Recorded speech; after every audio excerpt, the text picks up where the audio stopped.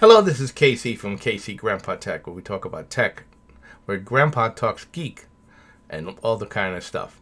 Today, I'm going to show you how to install a second M2 drive, SSD drive, on your Acer Spin 3 model sp314, and I'm opening it and break it down. So, stay tuned and don't forget to like and share and subscribe. Now, once you start, you're going to have to remove screws 1, 2, 3, 4, 5, 6, 7, 8, 9, 10, 11. You'll need to have a very small number, possibly at number 2. I use a number 2 screwdriver to get it open. Now, you want it. Obviously, you don't want to scratch and you don't want to break it. The first thing, of course, you want to do after you've taken the screws out is to remove the stylus and put that in a safe place. That's a rechargeable stylus that comes with it. And right in here is usually where I find you can get them the best, and sometimes you can't. Or you could start in here. A very, very fine screwdriver. Or you could use they call them opening tools. See, this is actually designed for this. For opening laptops, cell phones.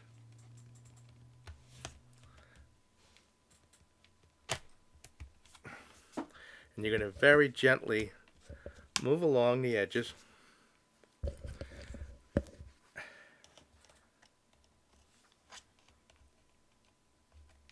As not to scratch them or break it.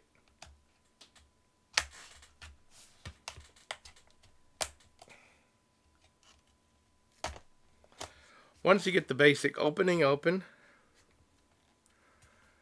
again, some people do it one way, some people do it another.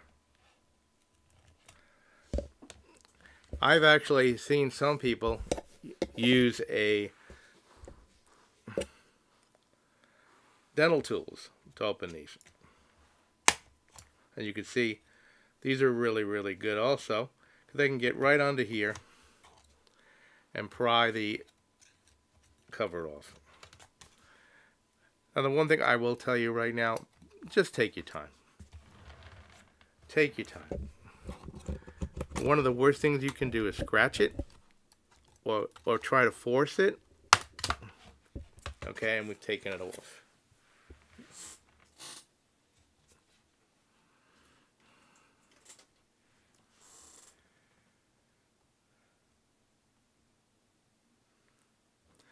Now you have your 51 watt battery, and this is the primary SSD that's come with it. But again, like I said, there's a secondary here. So what we need to do before we even begin anything, and you always want to do this with any of these machines, is you want to remove the battery. Or actually just unplug it.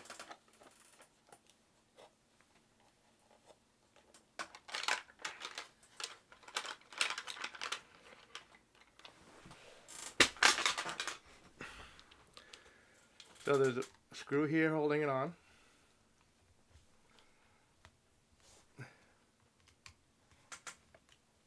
the one I use for the cover does not work for this, so I'll have to use a different one.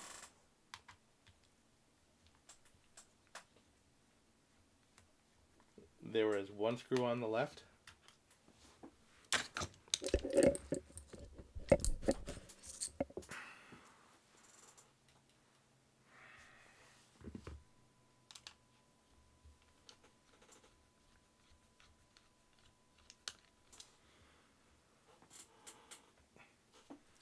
Now, over here you're going to find a cover which is double holding the battery in place. Now, of course, once you've unplugged this battery, just remember that you're going to have to, and plug it back in again when you restart, you're going to have to reset your clock.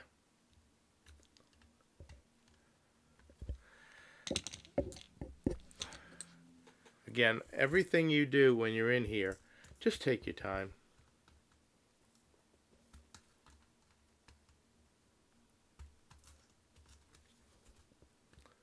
By the way, if I don't know if you saw the light, kind of told you.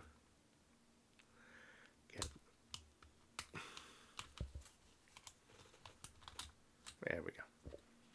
Now, as you can see, you have a large cooling fan. You have your SD from original. Now you could upgrade this, and I have a video out on how to replace this, but we're not going to do that. We're going to add another SSD right here. All right, so let me go get that. Now, the one thing you're going to have to do is you're going to have to order a small screw for the laptop. It does not come with one in this slot. Now, in my particular case, you notice the keying. This particular one can work in either operation, so it will work in this particular situation. Now, these screws are so tiny. So be aware when you're putting them back in that you hold on to the screw, because it will fly off on you. And I've made the mistake in the past of not holding on to the SSD and allowing it to pop up with that screw in there, and it took off and it was gone. I think you could probably find these screws on eBay.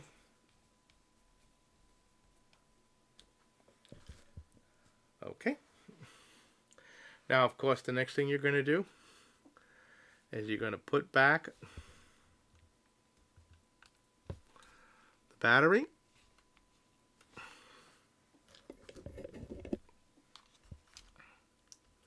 Again, like I said, everything you do on these, take your time. The worst thing you can do is force this in, get it in the wrong place, and then watch what have you blow the machine.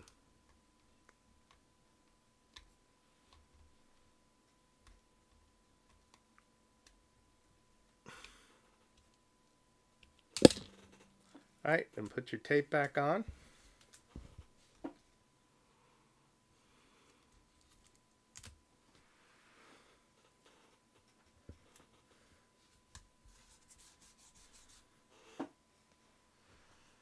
Alright. And then just put your cover back on and snap lock it in and put the screws apart. We'll talk about this in a second. Now, just finishing up, in some cases you're going to have to go in and go into computer management and have it detect the new drive. In my case, the drive that I had was from another unit that I pulled out, and I decided to just add a little bit more storage space when I'm on the road, because anything big I use a USB external drive. But as you can see, the unit is showing the secondary drive. In this case, it was only 128 gigabyte SSD drive. But for this purpose, it was to show you how to install the second drive. Obviously, you can either install a larger drive, a terabyte 512 drive, or if you watch any of the videos, you can replace the other one and copy the data off by cloning. All right. Let me get finished. So that's not very simple to do. You just have to remove the screws. You'll need a small screwdriver set. You know, I recommend a plastic, either a use of a guitar pick, a plastic piece. You can use a very fine screwdriver, but the chances of scratching the case are very high if you do that. Once you remove that, it's very simple to do it.